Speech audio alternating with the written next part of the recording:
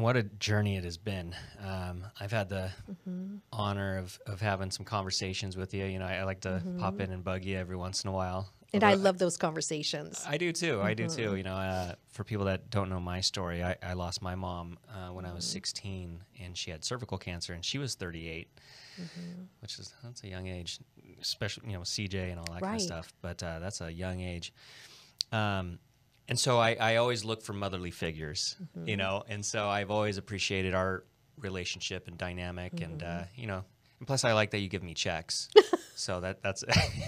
I wish you'd give me more. But it's nice when people come in when they don't have a check that I need to give them. I know, but sometimes I'll pop my head in the office and I'll see like you're really into it. I'm like, okay, don't bug her. But then there's times where we'll have some beautiful conversations and just kind of share our journeys together, and it always blesses my heart, and I know that does for you as well.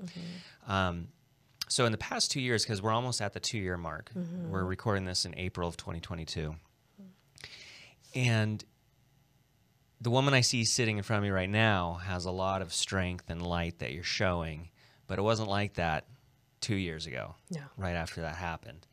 So what was that journey like for you, having lost a son unexpectedly? You know, it's not like a 90-year-old grandparent or something. I mean, this is completely out of left field.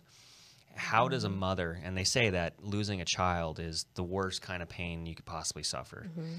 What was that experience like for you? It was horrendous. Absolutely horrendous.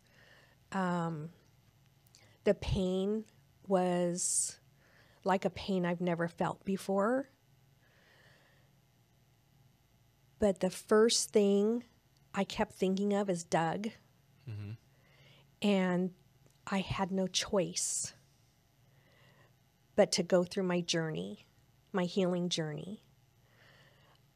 My first thought was, put my head under a pillow and just stay there forever. But I couldn't do that to Doug and my grandkids and to my husband. I needed them to know that I love them just as much as I love CJ. I don't know why these words came out of my mouth the day CJ died, but my daughter-in-law is a therapist.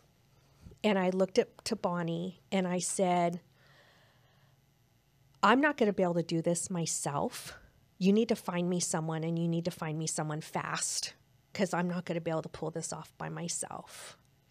So in that moment, with all the grief, with all the shock, with all the craziness that was happening, you had the wherewithal to realize, like, man, I need to connect with someone that lead me through this. I think it was the wherewithal and the love that you had for have for Doug and Carl and my grandkids and Bonnie, and the love of my family. Family's always been the most important thing to me. And that's the only thing I can think of now to where I would say those words. So love got you through. Love got me through. It truly did get me through. Doug and Bonnie took care of absolutely everything, including, you know, CJ's service. We sat down as a family, including CJ's boys, and said, okay, what do you want to happen? I'm not telling you it's easy by any means, because it wasn't. I didn't think I could cry anymore. And I would tell people, this is like the movie The First 50 Dates. I don't know if you've ever saw it. It was Adam Sandler, right? And every morning he had to wake up knowing that his wife doesn't even remember who he is. And every morning I had to wake up reliving that whole scenario. But I have such an amazing support group.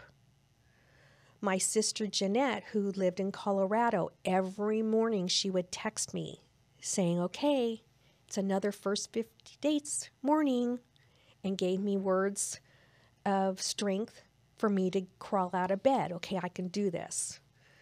My other sister would send me like little presents every single day.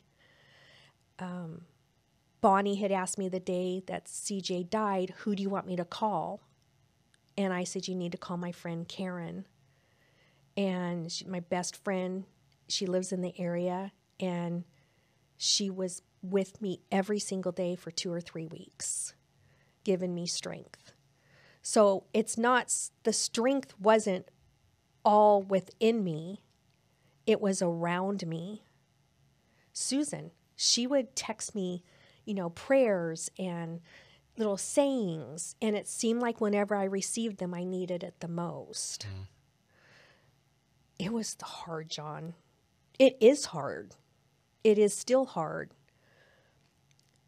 But my main goal, understanding that my heart would never be whole, how do I live where I can live with a broken heart and still be able to laugh and enjoy life? And I can laugh. I can enjoy life because there's a lot to enjoy in my life. Mm-hmm. It has just been a journey getting there, and I had to do a lot of things through that journey, through my healing journey.